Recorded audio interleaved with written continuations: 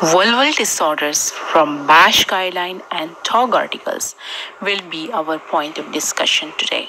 We have several vulval disorders and many exam questions come related to these topics. So let us discuss them one by one.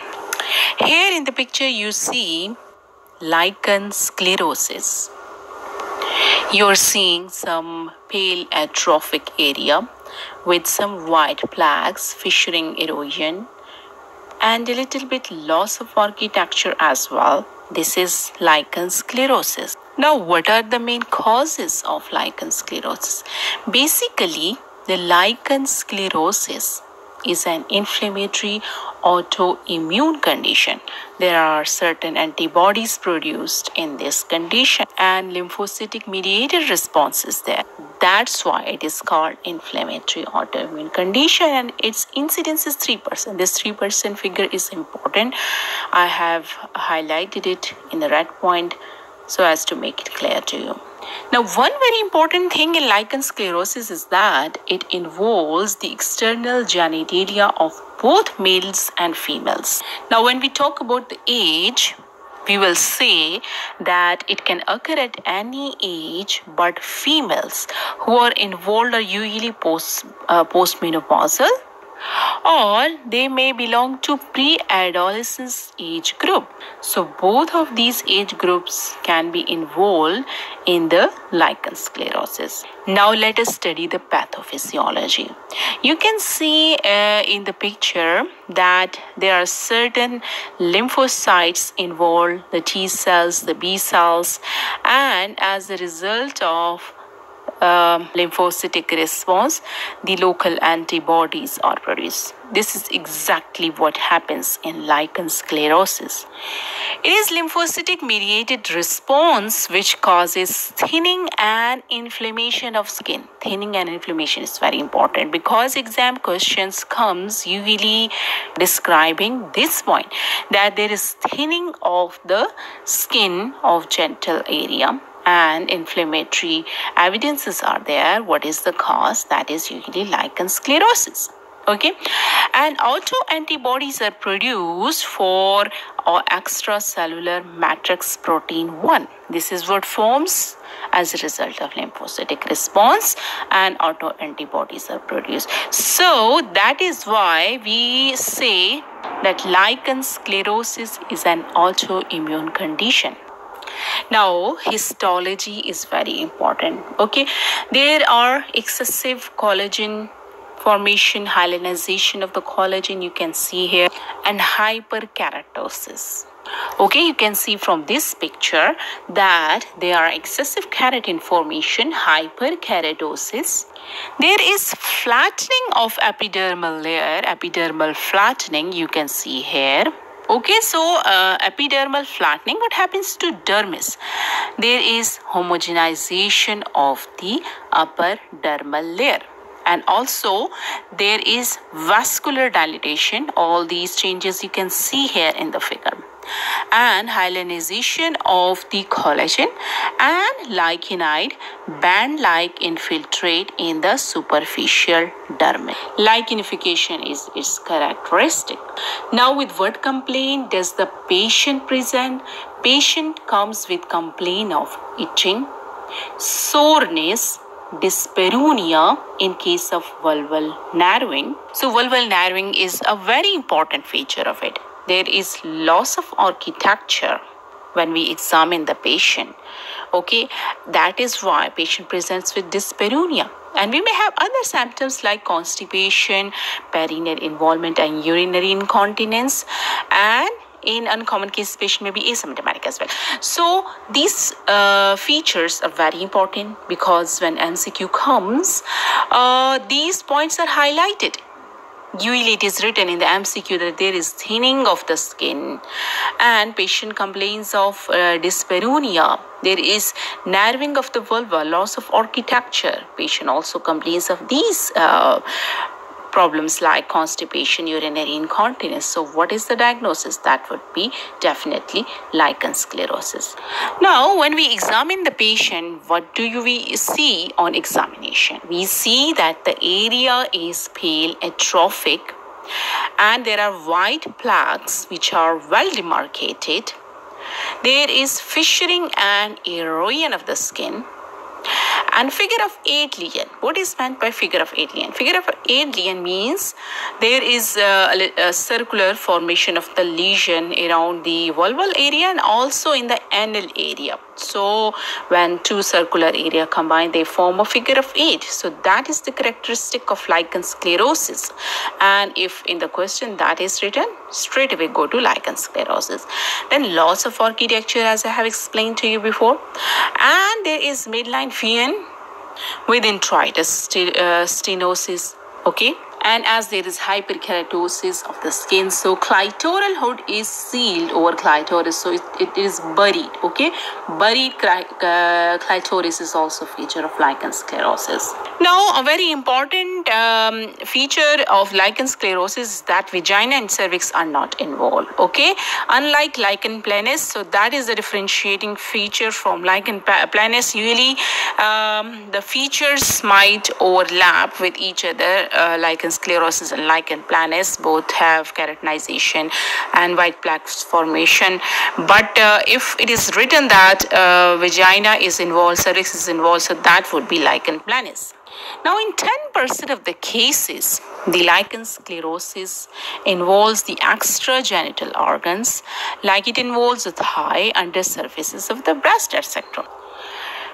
We do certain tests for investigating lichen sclerosis. Biopsy is definitely diagnostic incisional type of biopsy is done. Okay, and when we suspect some certain coexisting infection, we may take skin swabs.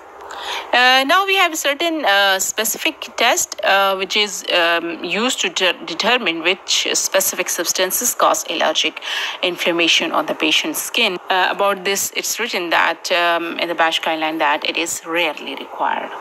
And this is the disease which is associated with other conditions, autoimmune disorders. So we may do tests for autoimmune conditions like thyroid, diabetes, mellitus, pernicious anemia, etc. Now, how would you do management? First line is steroid, but ultra potent steroid of 0.05%. You can see in the picture as well. And this topical steroid is advised to the patient. The second line is tacrolimus.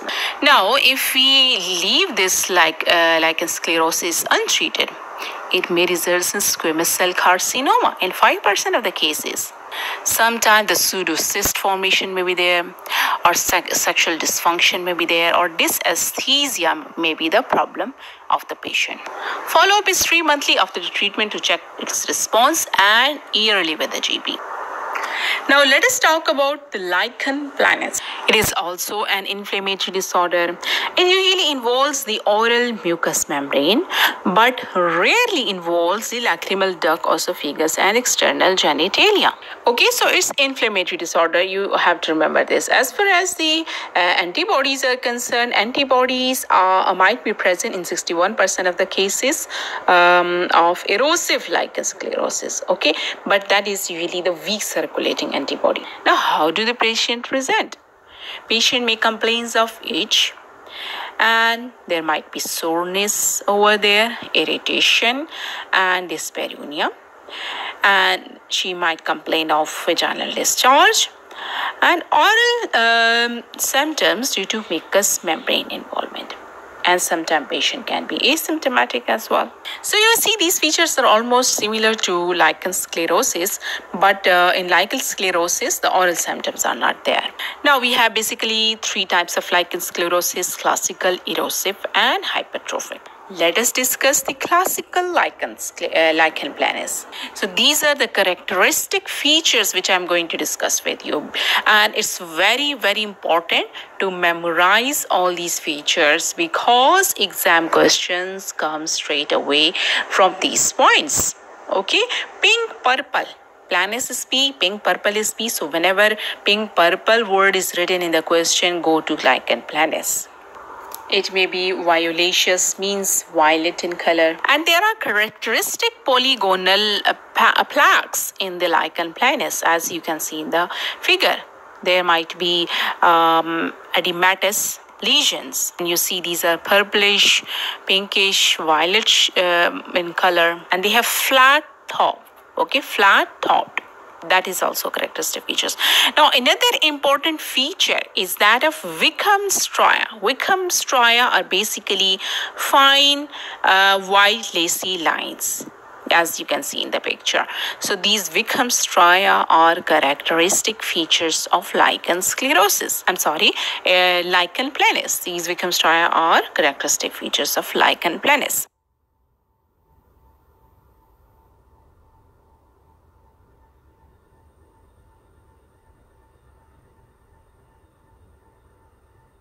Erythematous, and there are erosion, and it is symmetrically distributed at vaginal endometrium. Symmetrical is very important point here, and it is also a very important keyword in MCQs, that there is symmetrical distribution of erythematous or erosive area. Now, this Lichen planus may involve the gingival area or vaginal area. So the term vulvovaginal gingival syndrome is used when erosive Lichen planus involve these areas. And here again, I would like to tell you that vagina is not involved in Lichen sclerosis. That is a very important distinguishing point between the Lichen planus and Lichen sclerosis. Third type is that of hypertrophic type of Lichen planus. Okay, so what happens in hypertrophic type of Lichen planus? We have thickened warty plaques which may become ulcerated or infected, and sometimes it looks like there is malignancy. Means the hypertrophic appearance mimics malignancy. Investigations, these are almost the same as we did in Lichen sclerosis, like biopsy is diagnostic. Usually we do incisional type, and if we suspect any infection, then we take skin swabs, and patch testing is also rarely required here. And we can do certain tests like thyroid function test and diabetes mellitus related test, and test to rule out pernicious anemia in order to test for autoimmune diseases, which are associated conditions with Lichen planus. Now, management of Lichen planus is done with the ultra-potent steroids and vaginal corticosteroids. Ultra-potent steroids like clobetasol propionate, and sometimes topical vaginal preparations can be used, and oral cyclosporin or retinide may also be used if there is systemic involvement. 3 monthly follow-up in order to check the response to treatment, and yearly follow-up with GP.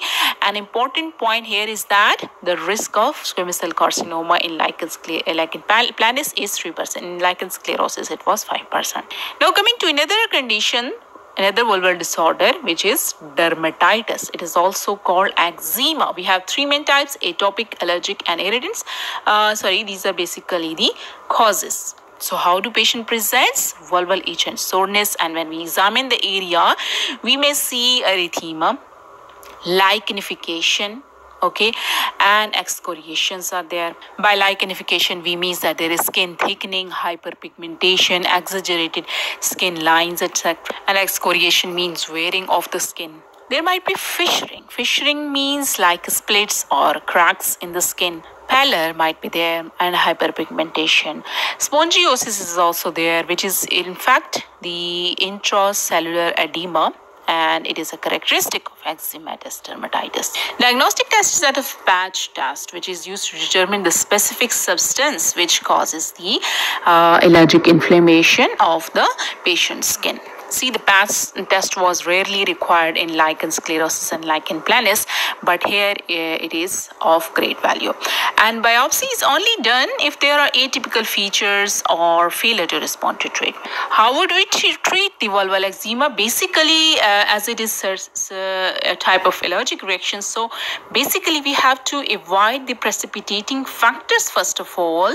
Secondly, emollients, topical steroids, moderate to low potency can be used. In previous cases, we said that we use ultra potent steroid, but here in eczema, we use the moderate and low potency steroids. Okay, and hydrocortisone 1% and clobetasol propionate 0.05% is used. Okay, atopic eczema is a type of vulval eczema. It can affect the vulva along with the certain eczematous condition anywhere in the body. Okay, so there is extragenital involvement as well. And the typical features include certain symmetrical lesion. Symmetrical is important word. And scaly, the word scaly sometimes comes in MCQs that indicates the eczema, especially atopic eczema. So scaly erythematous lesions are seen on skin, but especially in the creases, where the creases are in the antecubital fossa and behind the knee. So in that areas we may have scaly lesions. And this point is also important. Sometimes exam questions comes like what is the commonest cause of vulval itch in children? The answer is that of atopic vulvitis. Now let us discuss the atopic dermatitis. It is the commonest cause of vulval itch in children. And satellite lesions may be present and have poorly defined edges. Satellite lesions are specific points in the atopic dermatitis. The scaly lesion and satellite lesions, these are the characteristic features of atopic dermatitis. And the treatment is again topical steroids and emollient. Seborrheic eczema, this is also a type of eczematous dermatitis. This is the condition which usually occurs at intralabial sulcus, and basically there is glazed skin in the intralabial sulcus. We treat it with the moderate potent steroids and emollients. Example like topical keratolytic agent and 1% hydrocortisone preparation. Coming to lichen simplex. Now, very important point to remember is that whenever any condition which causes dermatitis, if that presents for a long period of time, that results in lichen simplex. And erythematous plaques are the characteristic features of erythematous or hyperpigmented plaques on one or both sides of the vulva. You can see from the picture as well. And it is a pruritic form of dermatitis. What does it mean? It means that patient wants to scratch the area. There is excessive itching at that specific area. And when the patient does excess of scratching, that results in lichenification. Excessive itching results in lichenification. That is important point. It is pruritic form of dermatitis. Now we would like to know what are the causes of lichen simplex. Certain systematic conditions, certain environmental conditions, psychiatric disorders. Okay, systematic conditions mean certain body conditions like renal failure, like liver diseases, obstructive biliary diseases. Okay, environmental irritants and certain psychiatric disorders like depression, obsessive compulsive disorder. These are the causes of the lichen simplex. Let's talk about its clinical presentation. Patient usually presents with vulval itch, as it is pruritic type of dermatitis, so presents with itch, and along with itch there is soreness as well. When we examine the patient, we see lichenification due to excessive scratching of that area. Erosion and excoriations are also there. How would you manage? First of all, we will tell the patient that she has to break the itch scratch cycle. Okay, she has to stop the itch scratch cycle by any means, because that will exacerbate the situation. Okay, usually there is some psychiatric condition involved, and patient has tendency to scratch herself more and more. Once she is educated that she needs to stop itching, stop scratching, no matter how much itch she feels, then she will be able to get rid of these conditions. Okay, along with the patient education, we will definitely give some treatment as well, like ultra potent corticosteroid. For how long? 2 to 3 months. Okay, and we will give certain antihistamines, okay, in order to stop her itching, and cognitive behavior therapy as well. Okay, and certain psychiatric medications as well if required. Vulval psoriasis. You see the characteristic feature in this picture. There is beefy red ulcer, also called salmon pink ulcer. Okay, so let us describe it. There is symmetrical involvement of the skin, okay, and well demarcated lesion. The characteristic feature is salmon pink or beefy red ulcer. Moreover, there is no scaling of the skin, no scarring, no loss of anatomy. Usually these conditions involve the flexural area like under knees, elbows, and involve the nasal cleft. How would you treat this condition? By emollients and topical steroids. We may give the nystatin, the antifungal basically, and weak cold or vitamin D analog. So these are the treatment of choices for vulval psoriasis. Intertrigo is another condition affecting the vulva in which there is itchy skin disorder. Again, this is itchy skin disorder like lichen simplex. Okay, lichen simplex and intertrigo are both itchy skin disorder, and it involves flexural rash involving the groin submammary areas, and with candida it causes itchy skin disorder. Okay, it is associated with the candidiasis as well. So treatment includes emollient, antibiotics, and antifungals.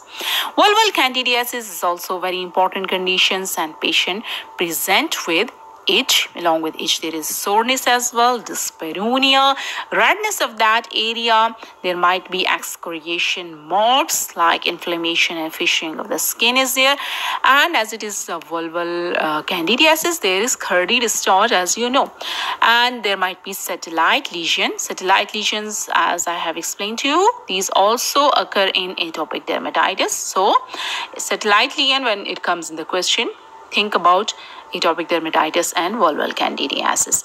Now, recurrent vulval candidiasis, the definition is very important. Okay, definition from BASHH guideline is that 4 episodes in 12 months with 2 episodes having microscopy and culture, where at least once the culture and microscopy is confirmed. Okay, so in a year time there must be 4 episodes, and for 2 episodes there must be microscopy and culture done, and which has confirmed.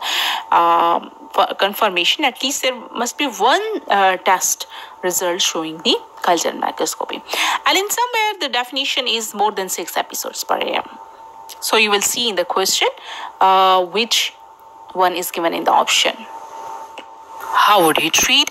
If we have acute vulval candidiasis, we will just treat by fluconazole 150 mg single dose or clotrimazole pass 3. Okay, so just single dose will be given in the acute case. Okay, but if patient comes with recurrent vulvovaginal candidiasis, we will give antifungal as an induction dose and as a maintenance dose. Induction, we give 3 tablets after every 3 days. Fluconazole 150 milligram orally for 3 days. Okay, we give 150 milligram orally for 3 days fluconazole, and then 3 tablets every 3 days. As a maintenance, fluconazole 150 milligram once weekly for 6 months. Okay, induction fluconazole 150 milligram orally after 3 days, 3 doses in total, and maintenance fluconazole 150 milligram once weekly for 6 months. Now coming to vulval intraepithelial neoplasia, the incubation period of human papillomavirus which causes vulval intraepithelial neoplasia is 3 weeks to 8 months. That is very important, and it is a DNA virus. Now we have 2 types of VIN. One is usual VIN, second is differentiated VIN. Usual VIN is caused by HPV infection which causes warty or bacillite vulval squamous cell carcinoma, and a differentiated VIN is caused by lichen sclerosis which causes the keratinizing vulval squamous cell carcinoma.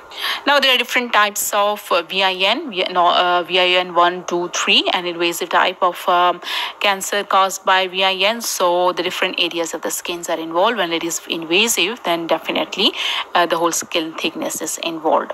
Okay, now how do patients with the human papilloma virus or VIN presents? Patient may be asymptomatic, or there might be multiple lumps, and these lumps might be keratinized or non-keratinized. Now this percentage is very important. Like the squamous cell carcinoma risk in VIN is 9 to 18.5%. And in previous slides, we studied about the lichen sclerosis. How much does that causes the squamous cell carcinoma? That was 5%. The lichen planus causes squamous cell carcinoma in 3% of the cases. So you have to memorize these figures because these might come in exam. How would you diagnose VIN? That is by biopsy or by colposcopy. And sometime for diagnosis, we may suggest the endoscopy as well. Okay, treatment is basically local skin. That is very important. Exam MCQs comes related to this point, and the first line treatment is local excision, ablative or local excision. Okay, now how would you do a local excision? That is by electrocautery or cryocautery. And in keratinized warts or in pregnancy, use the ablative methods. Okay, so because sometime exam questions come that patient is pregnant, what type of the treatment would you suggest? Then we would go for ablative treatment rather than other treatments which are described below, like trichloroacetic acid, podophyllatoxin, imiquimod, and 5-fluorouracil.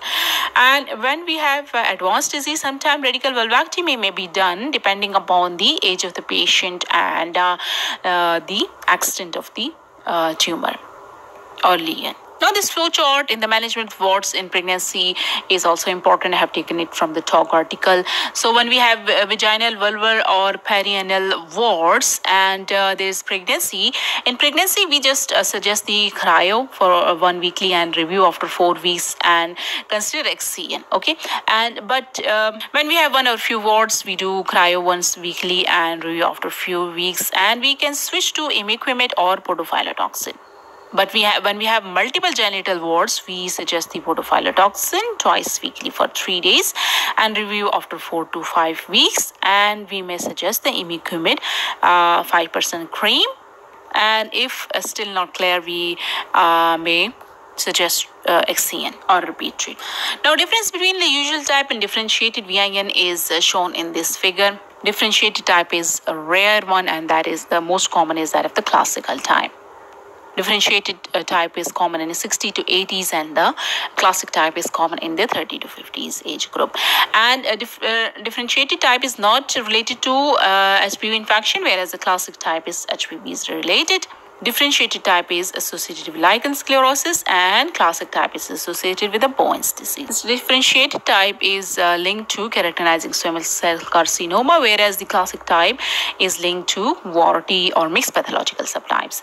And differentiated type is usually unifocal, whereas classic type is multifocal, and malignancy potential is high in differentiated types.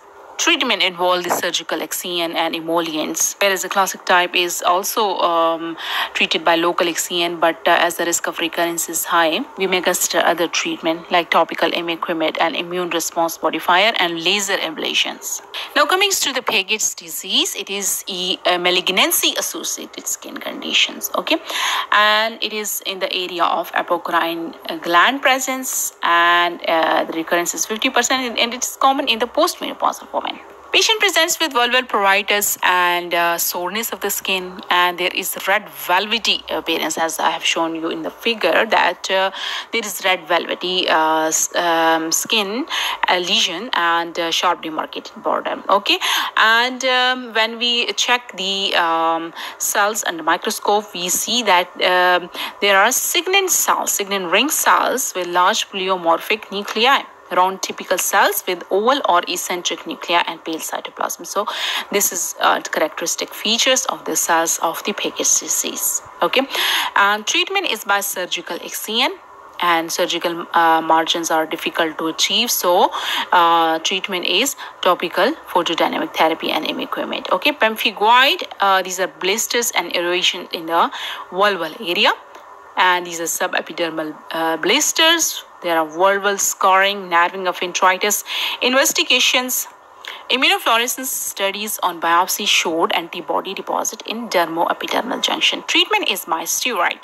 BASHH disease. Okay, it is a chronic multi-systematic disorder. It is also present in the genital area, and it causes recurrent oral ulcers as well. And ulcers are recurring, and these are associated with the scarring as well. How would you treat the BASHH disease? Usually by topical or systemic immunosuppressant, also by modulators, by metronidazole. And when in the question it is written that it is a long-term conditions, we treat it with the immunomodulator.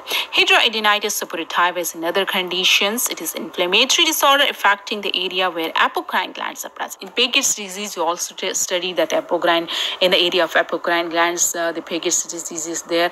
And also in the hidradenitis suppurativa, we will say that it is inflammatory disorder affecting the area where apocrine glands are present. And usually there are pus containing lesions like abscess and scars might be there, deep ulcers might be there, and foul smelling discharge, not vaginal, just discharge. Okay, so when these types of features are there, think about hidradenitis suppurativa. Okay, and also there is anogenital scarring with painful nodules, sinuses and scarring. Bridged comedones are hallmark findings of hidradenitis suppurativa, and they frequently progress to multiple abscesses and sinus tract formation. Okay, so you can see the bridged comedone in this picture. Okay, exact cause is not known, but the hair follicles where there are sweat glands, usually groin, bottom, breast and armpits, these are the area where there are bridged comedone. Okay, and squamous cell carcinoma has been reported in the chronic diseases, and treatment is by antibiotics and sometimes surgery if required. Now let us talk about vulval itch. This is from the TOG article. When we have vulval itch and vaginal discharge or weeping of skin is there, we take the swab and treat. And after when the patient comes with vulval itch, we check whether the architecture of the vulval area is normal or not. Okay, if architecture is not normal, we can think about the lichen sclerosis, lichen planus and other conditions. And vulval care regimens we just take, as I have explained before, and treat if confident with the super potent topical steroids. Okay, but if there is normal architecture, we will check is there candidiasis. If yes, then we will treat and take the swabs. Okay, and if we have the eczema or psoriasis, as there is normal architecture in the eczema and psoriasis, this is a very important point, because in exam when it is written that architecture is normal, then we should think about eczema and psoriasis as compared to lichen sclerosis and lichen planus. Okay, so in eczema and psoriasis, vulval care regimens, moderate potency topical steroids, these are the treatments. And if inadequate response, then refer for diagnosis, ongoing investigation and treatment. If not confident and if suspected cancer, refer via appropriate pathway. Vulvodynia is another important conditions. It is a conditions in which etiology is not proven and patient presents with pain. Okay, it can be localized or it can be generalized, it can be provoked, it can be unprovoked. Okay, so what is the provoked vestibulodynia? Okay, so if provoked vulvodynia is localized to specific area like vestibule, then that is called the vestibulodynia. How would you treat the provoked vulvodynia? By local anesthetic, okay, lignocaine gel. Sometimes physiotherapy, cognitive behavior therapy, and sexual therapy, these are recommended. And oral treatment include tricyclic antidepressants like amitriptyline. In severe cases, the surgical removal of the involved area is suggested, like modified vestibulectomy. In unprovoked vulvodynia, no specific etiology is identified, and the treatment include the pain modifier, tricyclic antidepressant, local lignocaine, cognitive behavior therapy, psychotherapy, physiotherapy, if there is associated pelvic floor weakness. Now, these are certain terminologies, and you can take screenshot and just study those. Fissures, excoriation, erosion, ulcer, macule, nodules, and papula. Have taken this chart from the TOG article. And then we have other conditions like plaque, vesicles, like canifications. Okay, vulval conditions in the form of a chart. I have those are written here. And you can study that table by taking the screenshot. I have already explained almost each and every point. Okay, so let us come to the MCQs. Community-based survey indicate that about 1/5 of the women have significant vulval symptoms. Symptoms and signs of the vulvar condition disorders are common and include the pruritus, pain, and changes in the skin color and texture. What is the most common vulval disorder in a hospital setting? Most common vulval disorder in a hospital setting is lichen sclerosis. The answer is lichen sclerosis. Okay. 60 years old postmenopausal woman presents to the gynecology clinic with the history of the gradual onset of the vulval itching and burning. She has suffered from urinary incontinence for the 2 years. Examination reveals the vulval erythema and scaling. What is the most likely diagnosis? The list is written here. I would like you to pause the video, think about it, and then replay the video to check the answer. Okay, the answer is I will tell you the answer, but first of all, let me tell you that although lichen sclerosis is the common cause of the vulval itching, it does not cause the erythema and scaling. So here in this question, the common irritant include the panty liner, detergent, lubricants, and urinary incontinence. Here in this question, the answer is irritant dermatitis. Another question, patient comes with a recurrent painful lesion of the vulva. On examination, she has abscess, scars, and deep ulcer with a foul smelling vaginal discharge. What is the diagnosis? I would like you to pause the video, think about it, and then reply. Answer is hidradenitis suppurativa. As I've told you that when there are abscesses, deep ulcers like bridged comedone, so in that case, think about hidradenitis suppurativa. Now, 40 years old woman complains of burning and stinging in the vulva. There is no clinically identified neurological condition and there is no relevant visible finding. What is the most likely diagnosis? Okay, pause the video, think about it, and then replay it. Answer is Vulvodynia.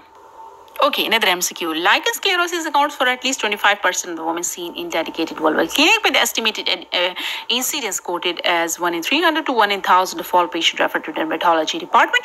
What is the pathognomonic histological features of the lichen sclerosis? Okay, the options are written here, and I would like you to pause the video and then replay it for the answer. And the answer is hyalinization of the upper dermis. Okay, thank you so much. Although it was a bit longer video, but I had to explain so many things in this video. So I would recommend you to study the BASHH guideline and TOG article for vulval disorders in order to have better understanding. And whenever you come across the vulval disorder related question, just check in this video